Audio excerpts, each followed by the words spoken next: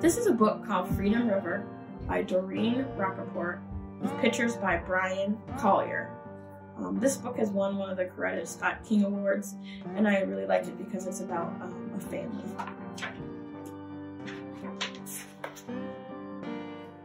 Before the Civil War, Kentucky was a slave state and Ohio a free state. In the 1800s, the Ohio River was less than 1,000 feet wide at Ripley, Ohio. Runaway slaves from Kentucky followed the Maysville Road to the river and then swam or rowed across it to freedom. Sympathetic whites and blacks in Ripley hid the fugitives and then transported them farther north. John Parker was a successful business person and one of Ripley's most active conductors on the Underground Railroad. He had been born a slave and earned enough money to buy his freedom, but he never forgot the pain of being taken from his mother's loving arms when he was 8 years old. This is a true story of one of his journeys into Kentucky to help an African-American family escape to freedom. Listen, listen. I heard last night someone helped a slave woman across the river, said one of the workers at John Parker's foundry. John Parker couldn't take credit for this escape, but it pleased him enormously to hear about it. Maybe Mr. Parker helped them escape, said Jim Schroff, an iron molder. My father says he's helped hundreds. Jim raised his voice. I dare him to cross the river and try to steal my father's slaves, taunted Jim. If he does, my father will set the dogs on him and rip him to shreds. John knew if he crossed the river, he might end up dead. There was a $1,000 reward for him, dead or alive, in Kentucky. But he couldn't let that stop him. Slavery was too evil. He had to keep helping others, no matter what the risk. A week later, in November, when the moon was but a sliver, John rode across the Ohio River to the Schroff plantation. Wait, wait, listen, listen. Only crickets and bullfrogs breaking the silence of the fall night. Suddenly, footsteps. Closer, louder. The crescent moon illuminated a black man. John approached him and touched him. I have a boat waiting to row you across the river to freedom, he whispered. I can't go, the man stammered. I can't leave my wife and baby. Without warning, the man screamed and ran away. Suddenly, a white man swinging a club charged at John. John ducked. The man dropped his weapon and grabbed John around the waist. Down, down! The man wrestled him to the ground and punched him in the face. John grabbed a handful of dirt and threw it into the man's eyes. Run, run! Back to the river, back to his skiff. Row, row! Away from the slave state of Kentucky to the free state of Ohio. December came and brought patches of ice on the river. In January, the river froze. Rowing across it was impossible now. Jim Schroff continued to taunt John that he was too scared to go after his father's slaves.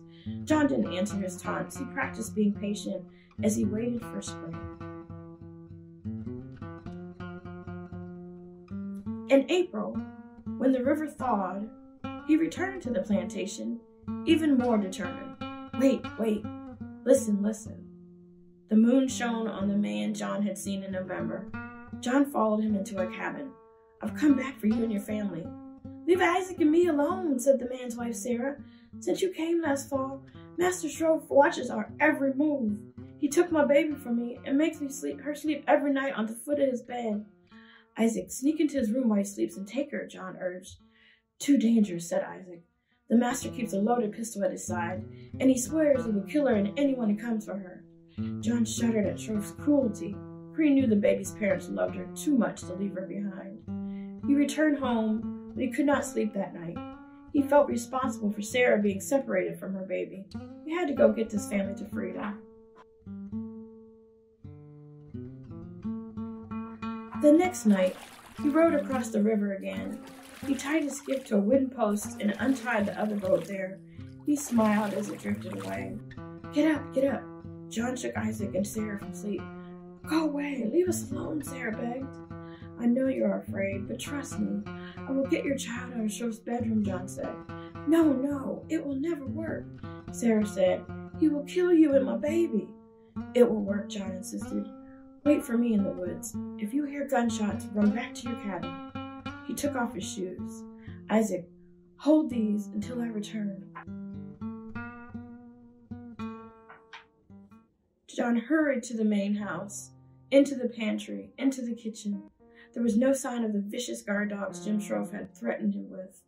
Into the hall, a headlight seeped from under the door of Schroff's bedroom.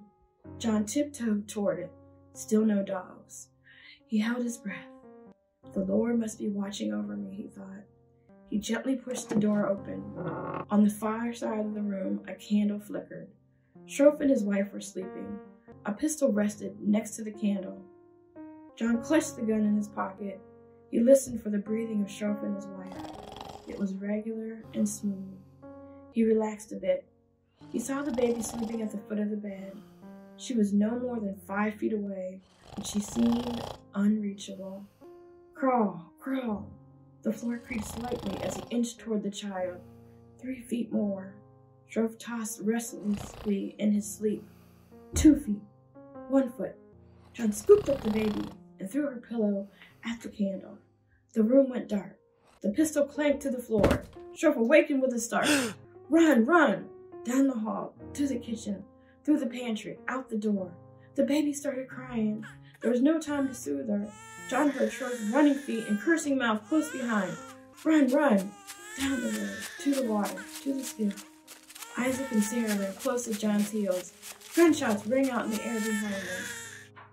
John untied his boat. Get in and lower your heads, he ordered. Sarah clutched her baby. More gunfire. Faster, faster. John pulled the oars and ignored the flashes of gunfire from the Kentucky side. When the oars hit the Ohio shore, John sighed. He had tempted fate and won. He hurried his passengers onto shore. Isaac, my shoes. I dropped them when I was running. No time to worry now. Run, run. To the safe house. In minutes, the family was hidden under straw in a wagon to be driven farther north by the next conductor on the Underground Railroad. John was barely home when there was a banging at his front door. He walked slowly downstairs. Who is it? He asked. Jim Schroff. John opened the door and pretended surprise. Why are you here? Jim pushed John's shoes into his face. To exchange your shoes for my father's slaves. I've never seen those shoes before, and I don't want them, said John indignantly. His tone turned gracious. But you're welcome to come in and look for your missing slaves. Jim gripped the shoes tightly in his hand and searched room after room. He banged closet doors, knocked on walls, pulled out drawers, and threw clothing on the floor. John did not care about the noise or the mess, for the longer Jim searched, the greater the head start for Sarah, Isaac, and their child. Listen, listen. I heard someone rode a slave family across the river last night, said one of John's workers. John waited to hear what Jim Schroff would say. He did not hear his voice. Jim had not reported to work this morning. He never returned to work for John Hartman.